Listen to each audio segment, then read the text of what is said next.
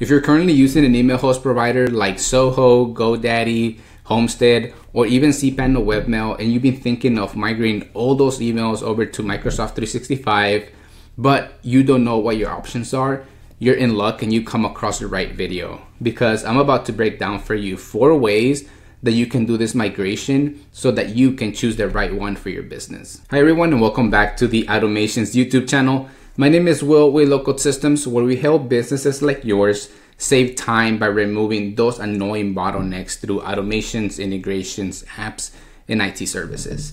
And in today's video, we're talking about migrating your current email from wherever is being hosted over to Microsoft 365. It is important to understand the options that you have beforehand, because this will help you save a lot of time and frustration. There isn't just one way to do this migration. Honestly, everything will depend on a few factors, which number 1 is how much email are you transferring, where it's being hosted, and how big your company is. Typically, you'll have a few options, from doing an IMAP migration, a PST migration, using third-party tools, or if you already have Exchange on-prem, we can also do a migration using Microsoft services. All right, so let's start off with option number 1, and that's going to be using an IMAP protocol migration. There's a few pros to this approach, and number 1 is that it typically works with almost any email hosting provider, and most importantly, is going to hold the structure of your folders. So for example, a lot of people like to create different folders under the inbox, and you'll have like marketing, legal. So by using this type of migration, is going to preserve that structure when you transfer it over to 365. It runs server to server, so you don't need to touch the user's PCs. But the downside to this is that it's going to require those users' credentials. So you're going to need their login information, email, and password for you to do this type of migration over to Microsoft 365. That's one of the cons. And another con is that it only moves emails. So if you have contacts, calendars, or rules that you want to move, this will not be possible by using the IMAP migration. And it can also be slow for larger mailboxes. This is best for small businesses or basic webmail hosting providers, such as anything that's under 25 gigs per mailbox. My recommendation is use IMAP if you're moving your email and want a simple automated transfer without doing anything manually. So let's keep going with option number 2, and that's going to be a PST export and import option. So first thing, what is a PST? A PST stands for Personal Storage Table, and it's the file format Outlook uses to store users' mailbox. You can think about a PST like a suitcase. You pack everything from your current email host provider that includes contacts, calendars, tasks. You pack it up, you take it with you, and you unpack it in Office 365. Some of the pros to this approach is that's going to move everything. So that includes your emails, contacts, calendars, tasks. Unlike the IMAP option that just only moves your email, this one moves everything. This option is simple because it doesn't require special connectors or anything, but there are some cons to it. Number 1 is that it is a manual process. So you'll have to go per user and help them download the PST. So export the PST, download it, and then re-upload it into the new client with Microsoft 365. This can be time consuming if you don't have the personnel to do this. So it doesn't really scale much. Con number 2 is that it doesn't catch new emails when they arrive. So after you do the first export of the PST, it's going to have all those emails, and when you download them, any new email that comes after that is not going to be in this downloaded file. So you either have to forward those to the new one after you have imported this. Now, this one doesn't scale beyond 10 users because, like I said, it's time consuming, because you have to go through each client, each user, help them download the PSTs and upload them to the new client. But one option that you can do is 1, hire more people to do it, or 2, you can write instructions, create a video on how to do the download and the import, and that can help you, scale it maybe over 20 users, right? Now, this one is best for small businesses that are already using the Outlook client on their PC. My recommendation to you is use a PST migration if one, you're already using the Outlook client on your PC and you want to move all your mailbox data over to 365. But avoid it for larger organizations, as this can be a really manual process. And this brings us over to option number 3, and that's using third-party migration tools. So what is a third-party migration tool? So you have different providers like BitTitan Migrations, Skykick, or Code2 that can handle this type of migrations and can be done automatically. Some of the pros to this approach is that one, it migrates everything. So it's going to migrate your emails, calendars, tasks, and permissions over to 365.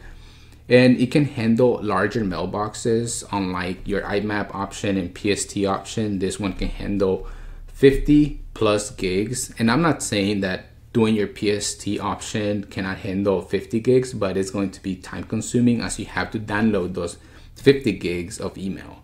It also provides you error handling, reporting, and automation. So if you're in an environment where you're required to keep all of this for compliant purposes, then using a third-party option can be a good idea. Some of the cons for this, it comes at additional cost. It can probably add up quick depending on how many users inboxes you're migrating.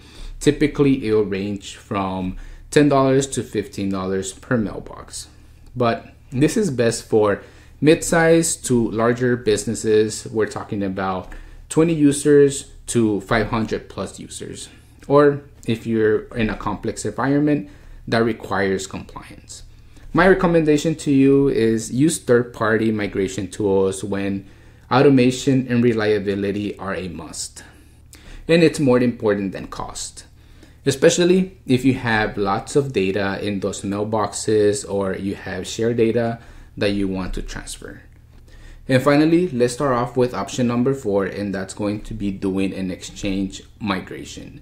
So for this one, if your organization it's already using Exchange on-prem and you're thinking about migrating over to Microsoft 365, then Microsoft 365 provides you a few options, and that's going to be doing a cutover migration, a stage, or hybrid. So you won't need any third-party tools or PST migrations, as these methods can help you do the migration. So let's start off by talking about option number 1, and that's going to be using the cutover migration. What it is that it can move all your mailboxes at once from the on-prem Exchange server over to Microsoft 365. This is best for a small organization, so I'm talking about less than 120 users. Some of the pros for this is that it's a simple setup and it can move everything in one go. But of course, there's some cons to it, and one of them is that you have a short downtime during the cutover, and everyone will have to switch at once, so everyone will have to be ready.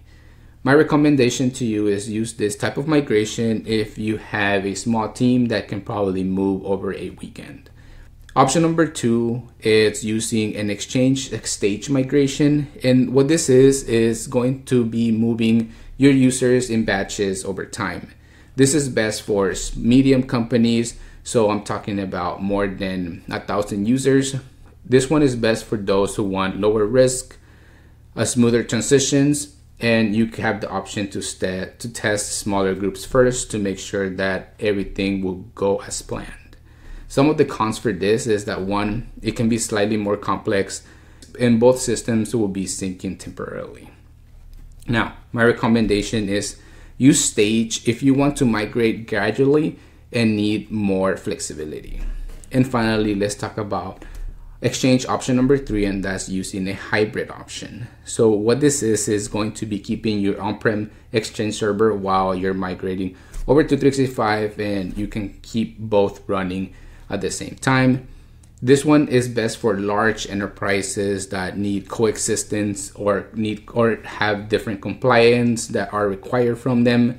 Some of the pros to this option is number 1, it has a seamless integration and your mail and calendars flow across both environments. And of course, there's some cons, and number 1 is that it has a complex setup. So you're going to need certificates, connectors.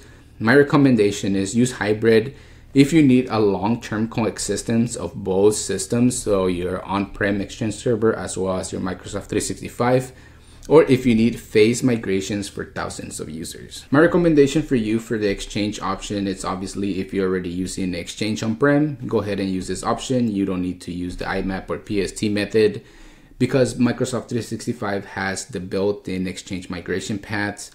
So you can use cutover for small organizations, stage for medium, and hybrid for large enterprises. One last thing you need to do after you do any type of migration, whether that is using IMAP, PST, or third-party tools, or the Exchange migration, is that no matter what, you're at the end of the process when you're done migrating everything, you're going to need to change the DNS from your current email hosting provider over to Microsoft 365. So you're going to have to update the MX record to point over to Microsoft 365 along with the SPF, the DKIM, and the DMARC. So that's what's going to switch your mail flow from the old server over to Microsoft 365. So that concludes everything on the 4 options that you have to migrate the email from your current email provider over to Microsoft 365. So here's a quick recap for you. So if you're on webmail, you can go and use IMAP. If you're already using Outlook client on your PCs, then you can use the PST option. If you need compliance and you need something automated, then you can look for third-party tools. And finally, if you're already using an Exchange on-prem server, then it's a no-brainer to use the Microsoft 365 options as they provide those migration options to you. Migrating an email can seem complicated, but I hope that after watching this video and understanding the 4 options that you have, your decision can now be made a lot easier. Now, when making your decision, take in consideration how big your company is, how much email you're going to be migrating, do you have the tools, and how much control you want over the process.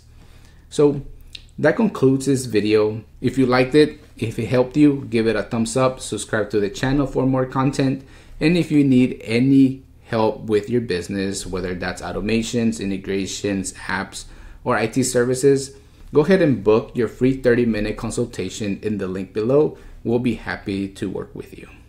Once again, my name is Will with LocodeSystems. Thank you for watching, and I'll see you on the next one.